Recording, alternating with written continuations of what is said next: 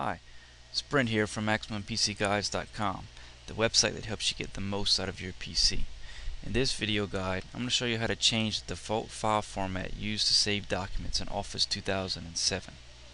So right here I have Word open, and I'm going to change the default file format from the .docx format, which is new for Office 2007, to the old .doc format that's used with Office 97 through 2003.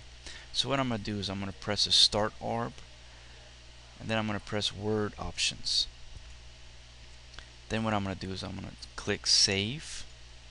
Then right here where it says Save Files in this format, I'm going to change this to .doc. Press OK, and now from now on all of the documents that are saved in the old DOC format.